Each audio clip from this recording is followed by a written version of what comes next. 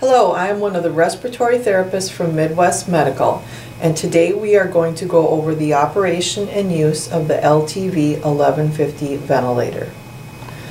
Okay, now we're going to take a look at the right side of the ventilator.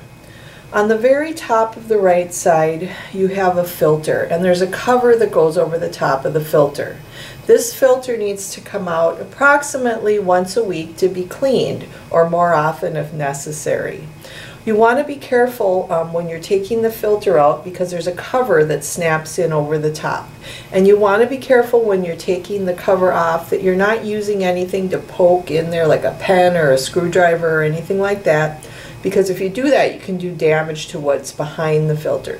So you can just take your fingers and it'll pull out. Sometimes you got to work at it a little bit, but it will come out. And then there's a filter that needs to come out, and it just needs to be rinsed out with warm water, air dried, and put back in. Now what some people will do to make this easier to come out is they'll take a twist tie and work it through the cover, and then that'll give you something to grab onto. Now you don't have to do this, but it's something you can do. The thing you want to take care is that you put the twist tie on while the cover is out of the ventilator. You never want to do this while the cover is in the ventilator, because then again you can poke something behind the filter and you can do damage to the ventilator. So this is just another tool to make it easier to pull this cover in and out. And then when you put it back in, you actually have to push on the sides and it will snap into place. If you don't do that, it's going to fit in there real loose and it'll pop out. So you have to snap it in so it fits in there nice and tightly. Now I'm going to skip down to the bottom. There's another filter down here. There's no cover over this filter. It's a foam filter, and it just needs to come out again weekly when it looks dusty or dirty. Rinse it out with tap water, squeeze it out and let it air dry, and then pop it back in. Now in most cases you'll have more than one of these filters, so you can take the dirty ones out and put clean ones in immediately and do your cleaning, because you do not want to run the ventilator without the filters, because then you're going to get dust and particles that'll go inside the ventilator, and it can affect the ventilator and cause it to not work anymore. Alright, the next thing we're looking at here is your power cord connection. Now your power cord is going to fit right into this cord, and there's a little push button, and you'll snap this in, and in order for it to come apart you need to push on that and it'll pull out. You want to be careful when you're pulling on this that you don't just pull it out without pushing on that little connector there. If you do, you're going to damage this, and it's not going to lock tight and it's not going to stay together. You also want to be careful where you're putting the cord so it's not somewhere that's going to get pulled that can pull that apart. Now this plugs into the power cord, which plugs into this box and then is going to go into my wall outlet. You also have the capability of connecting an external battery, which I have right here. Now your battery cable is the same on the end that will connect to your ventilator. The other end looks a little bit differently though. So I'm just going to show you this will connect, and then the other end is going to go into your external battery, which I have over here. The other end of the connector has 3 little pins, and there's 3 little holes in the battery, and that just pops in just like that. Now the last thing I'm going to show you is where your oxygen connection is. There's a little green cap right here that's going over your oxygen inlet port. And what you would do is just take your oxygen tubing going from your oxygen source, and you would connect right to that port right there. You don't want to ever add oxygen externally in the circuit. You always want to connect to that port right there. If you're not using oxygen, you can just keep the green cap over the top. So that is the right side of your ventilator. Alright, now we're going to look at the other side of the ventilator. On the top of the ventilator, on this side, you have your speaker for your alarms, for all of your audible alarms. And you want to make sure that this doesn't get blocked with anything. You always want to make sure that you can hear those alarms. Then below that are your connections where your tubing circuit that's going to connect to your patient are going to attach. I'm going to start down here on the bottom where your large bore tubing is going to connect. You have a connector that's coming out of the ventilator, and you are going to connect a bacteria filter to that. The filter is different diameters on either end, and the larger side is going to connect to your ventilator. So you just want to push that on nice and tight. And then on the other end, your tubing circuit is going to attach. Just like that, your large bore tubing. Up here above that, you're going to have connections for your sensing lines. And if you look at these, you can see the ends all look different. And you are not going to be able to mix these up because they're only going to attach one way. So if you start over here on the side, your first connection is just going to be tubing that's just going to push directly on. So you just make sure you push that on nice and tight. Then in the middle is going to be your yellow connector. And those just twist on, but there's a little trick to doing that I'm going to show you. If you grasp the tubing between your thumb and your finger and you twist it towards you, when you push that on, it'll automatically spin backwards, and that'll give you a nice straight connection, and then you just need to go ahead and tighten it. So I'm going to do the same with this one, and you just twist it on so it's nice and tight. If you don't get these on correctly or tight enough, you're going to get a disc sense alarm on your ventilator. So if you ever get that alarm, that's something you can check, is to make sure that your sensing lines are attached correctly, and also that you haven't gotten any condensation in that tubing. So this is what it's going to look like when it's connected correctly. And your tubing circuit then, this is just a tubing circuit that you would use without a humidifier. If your patient is on an HME, if this is what they're using for portability, you're going to have a circuit without the humidifier. Now if you want to add a humidifier in line, what you would do is you would disconnect the tubing from the bacteria filter, and then you would have a shorter piece of tubing that would connect from your bacteria filter to the humidifier, and then your air is going to be humidified, and then your ventilator circuit that's going to your patient is going to come off the other side like so. So you're just adding the humidifier in this circumstance. So that's everything to do with that side of the ventilator.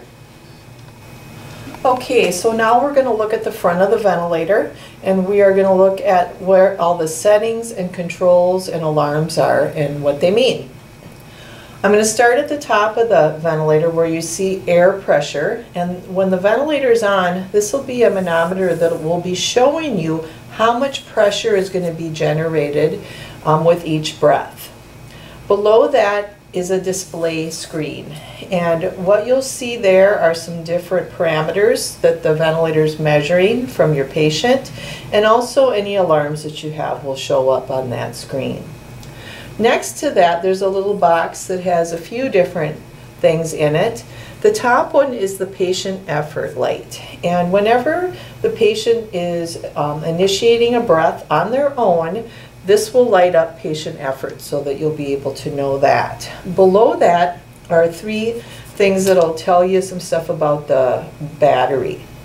The first light is going to be lit if you have this plugged in to an external power source. And right now it's green because I have it plugged into a wall source, a wall outlet. It will also light up green if you have it plugged into an external battery, because those are both external power sources that is being used to power the ventilator. This ventilator also has an internal battery. So if you have it unplugged from the wall and unplugged from the battery, this external power light will be off, and it will be running on its internal battery. Now, whenever you're transporting your patient or taking your patient out and away from anywhere where it can be plugged in, you always want to have another external power source, some sort of external battery. The internal battery should only be used for very short amounts of time and in an emergency situation, because your internal battery will only last about 45 to 60 minutes tops, and you never want to be depending on that if you're out and about. Of course, if you're just going to be moving your patient from room to room or in and out of bed, you can go ahead and use the internal battery, but you don't want to use it for any extended periods of time. So the charge status is going to tell you when that internal battery is being charged, and it will either be green, amber, or red. And green will tell you that it's charged, amber will tell you that it's charging, and red will tell you that it needs to be charged. The battery level light will also tell you what level the battery is at. And when you're using it on the battery, that's when you'll see that light illuminate. So if you have a lot of time left on your battery, it'll be green. If it's starting to get lower, it'll be amber, and when it needs to plug in and be charged up, it'll go to red. Down here in the control box, this is where all your ventilator settings and controls are, and these will all be ordered by your physician. I'm going to start down here on the bottom. Here's the on-off switch, or the on-standby switch. So when you're going to turn the ventilator on, you would just simply come over here and you would push this button and your ventilator would start working.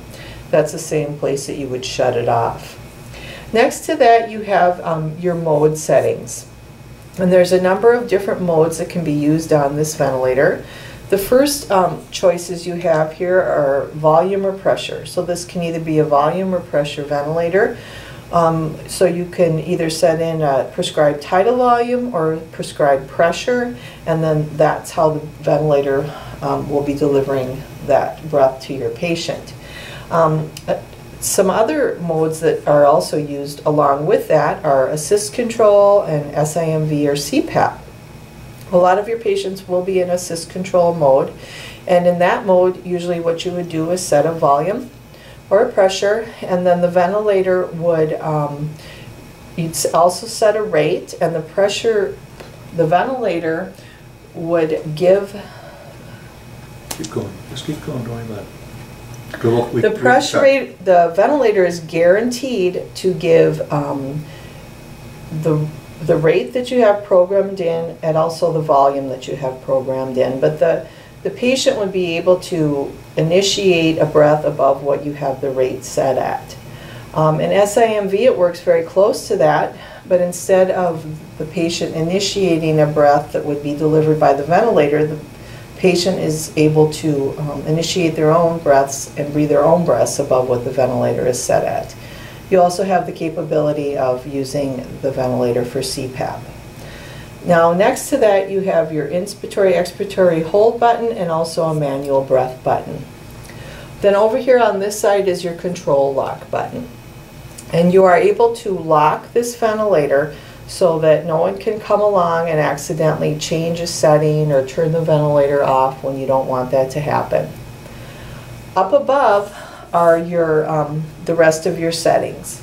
The first one is your breath rate. So that would be ordered by your physician. It would just be prescribed how many breaths per minute that patient's going to receive from the ventilator. The next setting would be your tidal volume, and that would be the amount that the patient's getting for each breath. Next to that, you have your pressure control. So if you were setting a pressure on this, that's where you would set how much pressure the ventilator is going to be delivering to your patient. Next to that is your inspiratory time, and that is how long it will take that breath to go in. And then you have pressure support, which is another pressure setting. Over here, you have a sensitivity setting, and that's usually not prescribed by the doctor. That can change sometimes with your patient, and that is a setting that makes it either easier or harder for that patient to initiate or draw in their own breath. And sometimes we have to play around with that a little bit to get it just right. Over here, we have your alarm settings, and there's a number of alarms that are set on this ventilator, but there's only 3 that you will set on the front of the ventilator. The other alarms are all set with an internal menu. The first one is the high pressure alarm, and the next one is the low pressure, and then you have a low minute volume alarm. Next to that, then you have your silence reset button, and that is where if you have an alarm where you'll reset it, or you also have a 1-minute silence for any alarms. Up on top here is your vent in op. light. And whenever you turn your ventilator off, you will get that little red light to go on underneath there. Down here is where your PEEP setting is, and if your patient's prescribed with a PEEP or positive end expiratory pressure, that's where that setting would go. And the set value knob is one of the controls for helping you set some of these alarms, which we'll go through a little bit later. So that's everything that's on the face of the ventilator. Okay, so now I'm going to turn the ventilator on. If you go down to the bottom corner of the control box is your on standby switch. All I need to do is push that button. It'll go through a quick little self-check, and then it'll start ventilating your patient. For demonstration purposes, we have the ventilator hooked up to a test lung. Alright, so if you look up at the top, you can see your airway pressure manometer is up at the top, and this is showing you how much pressure is being generated with each breath for your patient. Now that airway pressure can vary from breath to breath, because in the assist control volume mode, it's not a setting.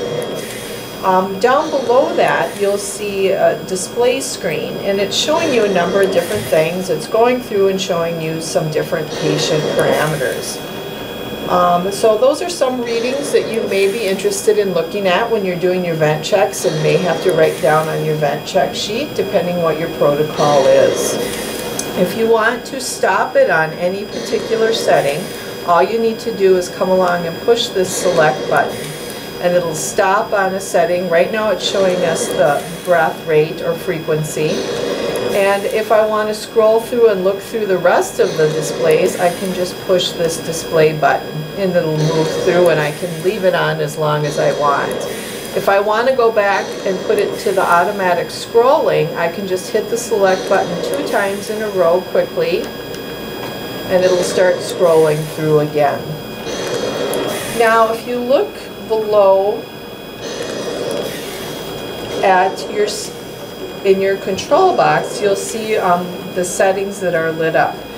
Only the settings that are important in whatever mode you're looking in, or any of the settings that are active in that mode, will be lit up.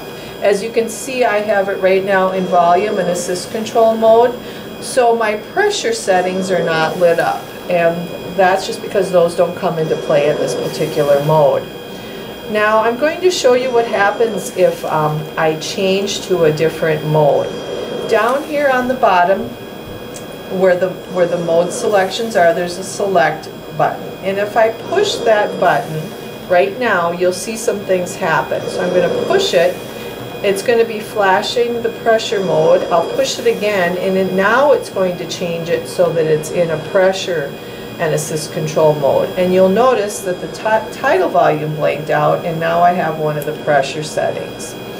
If you came in and your ventilator was accidentally set in the wrong mode by somebody, you would need to know how to change that back. So in order to change that back, what I would do is come over here, push the select button, push it again, and then that would lock in my tidal volume. So it's important when you're doing your vent checks that you're making sure that all the settings are correct, and if they're not correct, you would need to know how to change them back. Now, say I came in and, for instance, my breath rate was incorrect. I'm seeing right now that my breath rate is at 16, and I know my orders say they're supposed to be at 14. So the way I would switch that back would be to push the button that's right underneath the breath rate, and then you can see the other settings blank out, and then I go over to the set volume knob and I turn it to 14, and I hit the button again, and that'll lock it in. So over here, if you go over to this side, this is where you would set your PEEP, your positive end expiratory pressure. What PEEP does is it leaves a little bit of pressure in the lungs. It keeps those lungs and airways open. It can help prevent pneumonia and other problems that the patient can have. To set your PEEP, you're going to want to make sure that you have your patient off the particular ventilator that you're setting. You're going to hook up your test lung. Then you're going to come over here and you're going to push this button, and you'll see everything blank out except the PEEP. And then again, I will take my set value knob and I will turn it to whatever it is I want my PEEP set at according to the orders. I push that button again, it'll lock it in. So it's very easy to do. Now I'm going to talk about the alarms that you can see on the front of the ventilator. There's a number of different alarms that are set internally on a different menu, but there's 3 alarms that you can set on the front of the ventilator. The high pressure, the low pressure, and the low minute volume. Now these are typically not ordered by a physician. They are set according to what particular patient needs it to be set at, according to what his pressures and his volumes are at. So a high pressure alarm can be caused by any sort of obstruction in the tubing, water in the tubing, if a patient needs to be suctioned, if a patient's coughing, or even sometimes if a patient is speaking. And what would happen is you would see that we have the high pressure set right now at 60. And you can see that the pressures that our pretend patient is giving us is running a little over 30. So if something occurred to make this pressure go up above 60, you would get an alarm. And I'm going to demonstrate that.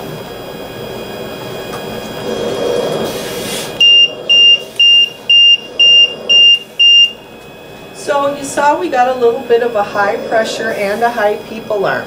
High PEEP alarm you don't see on the front here, but it was one of those other alarms that I was talking about.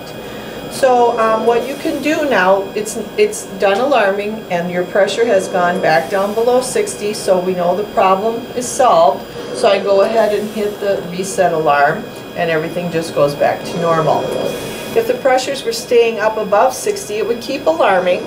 You would be able to silence that alarm for 60 seconds, but once 60 seconds was over, it would keep alarming. So that wouldn't really solve your problem. What you would need to do is figure out why those pressures are up above 60 and solve that problem, whether it's water in the tubing or patient suctioning or something along those lines. Low pressure would be some sort of leak or disconnect in the patient's circuit. So whatever you have your low pressure set at, if the pressure would go below that, then you would get a low pressure alarm. So I'm going to demonstrate what that would look like. So right now I'm getting a disc sense and I'm also getting a low pressure alarm.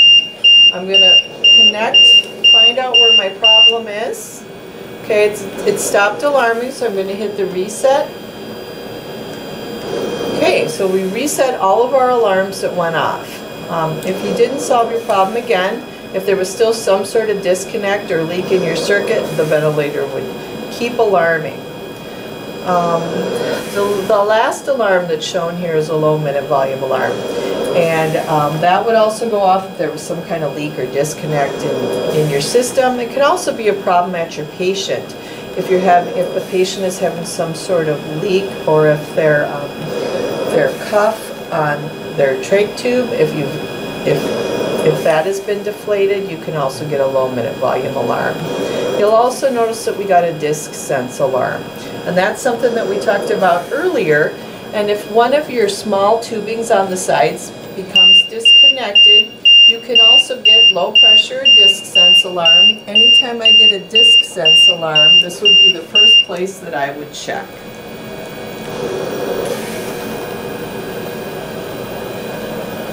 So again, I'll just come and reset my alarms and we're good to go. Okay, so now I'm going to show you how to turn the ventilator off. What you want to do is come back over here to the on standby button. You're going to push it and you're going to hold it in. And then when the ventilator is off, it's going to give you that alarm and you need to come over and hit the reset button. And then you'll notice your vent in off light is on. That's perfectly normal. It will do that anytime you shut the ventilator off. I hope that this has been helpful to you, and if you have any further questions, please give us a call at Midwest Medical at 763-780-0100 and ask for respiratory therapy. Thank you.